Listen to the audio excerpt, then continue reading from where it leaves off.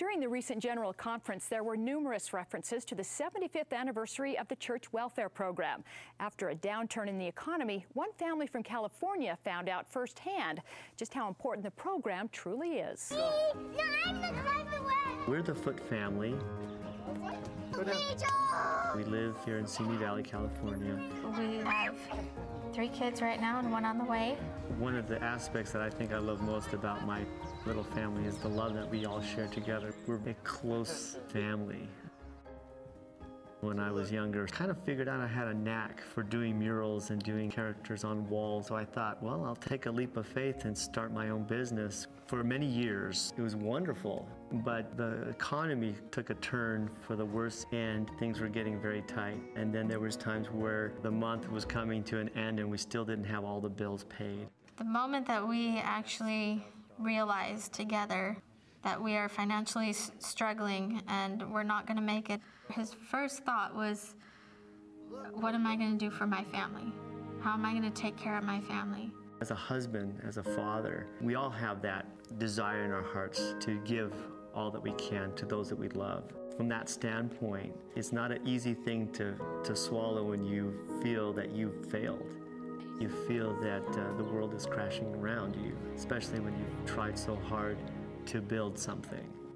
We're members of the Church of Jesus Christ of Latter-day Saints, and we do have a welfare system to help when needed, but the church does teach we do need to look first to ourselves. If we're doing all we can to better our situation, what can our family, our immediate family, do to help? When we saw that we had gone to a family and we had gotten all that we could, we found the need then to make an appointment with the bishop. One of my responsibilities in the ward is to seek out the poor and needy. The Foot family came to me and explained their situation, and as we went through the details of their finances and found out their needs, I was anxious to be able to help. I love Bishop Heim. He is amazing. I know that he has been called of God. My wife and I would go and counsel with him, and when we didn't feel great about ourselves because of the situation that we were in, we would feel that he was pouring love to us, that he spiritually lifted us. He treated me, I think, just as well as I think the Savior would have. One of the resources bishops have to help those that need help is the Bishop Storehouse. It's like a grocery store, and when a family has needs, we fill out a food order. The money that would normally go to food can now go to other bills. The church is very unique in that we produce a lot of our own food. We have farms and ranches. Labor is provided by donations of members of the church, and so it's a very low-cost, efficient way to help feed the people that are in need. We're here at the Bishop Storehouse in Sylmar, California, one of many in the world. We grow and can a lot of quality food. We try to give out the best.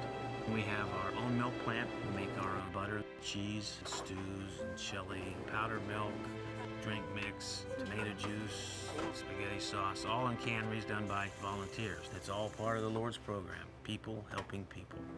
The first order that I got, I was thinking, wow, I can't believe the church can provide so much food to families. There's hope there, there's gratefulness. The way that this welfare system that we have in the church works is through the fast offerings from the members of the church. We abstain from eating 2 meals a month, and we contribute the money we would have spent on that food to a fund which the bishops use to provide for those that are in need.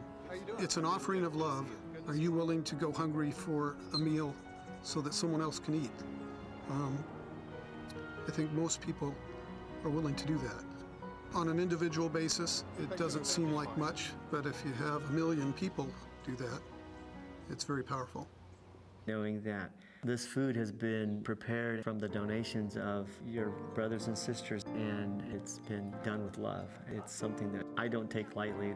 When people are receiving assistance, we usually ask them to help out in ways that they're able to help out. We'll ask them to help at the Bishop Storehouse in filling orders. It's a good opportunity for people to do what they can do. I want to step up and get everything taken care of so that I can be a help to someone else that may be coming down the road. The welfare program is not just for members of the church. There are many people that are not members of the church that love to contribute and to serve and participate in the farm assignments and the other assignments, and there are also those that need help and receive assistance. I know people who are not members of our church who have needed help, and the church is there to help them. The Savior taught us to lift up the feeble knees, to help those that are in need, to watch over each other and watch out for each other.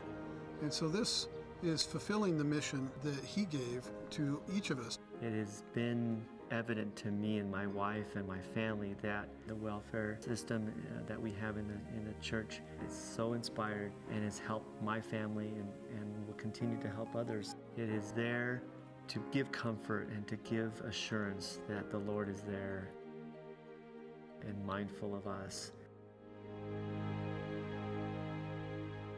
The church welfare program serves so many. Speaking of service, we'll be back with the way you can help the church, but first, it's time to showcase some of our missionaries serving around the world. If you'd like to share a picture of an elder, sister, or a couple missionary that you know, send it to Mormontimes@ksl.com. And the first 3 missionaries we're about to show you are brothers serving at the same time in the different parts of the world. That's amazing. We'll be right back.